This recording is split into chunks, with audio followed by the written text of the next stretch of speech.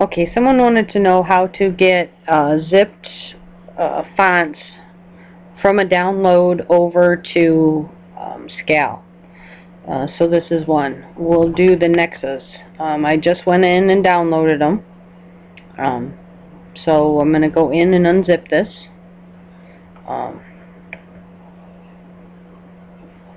Just to all. And it comes up. And then another way to cheat with these, as long as they're all like the same type of thing, is I will highlight all of them, come in here, and extract them all. And I always come and I click yes to all. And that will extract all of them to your downloads folder.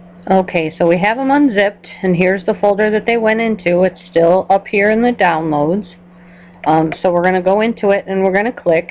We're going to click this, and you see this is like the dingbats. You're going to come up here and you're going to hit install.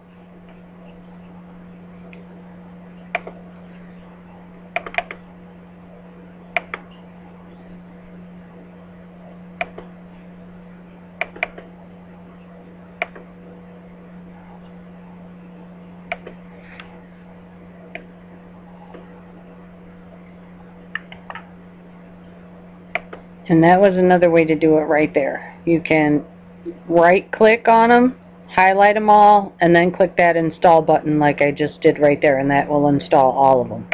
Okay, so let's exit out of that. Okay, so here is your library in SCAL. You're going to come pull up your font tab. You see these little lines over here, these little horizontal lines? Click that, and it says load font. So you're going to come on over here, and you're going to come to your downloads, find that same folder that says whatever yours is called. Mine is called Nexus.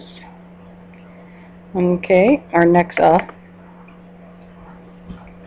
And I should be able to, no, it's not going to let me, is it? Nope, I can't drag it. I'm going to load each individual one. Okay.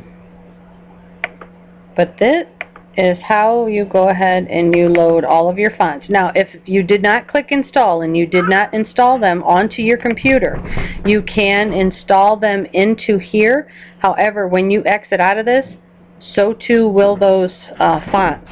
So it'll be a one-time use only. You have to make sure that you install them into your computer, and then when you do that, they will also install into here permanently. All right, have a good one.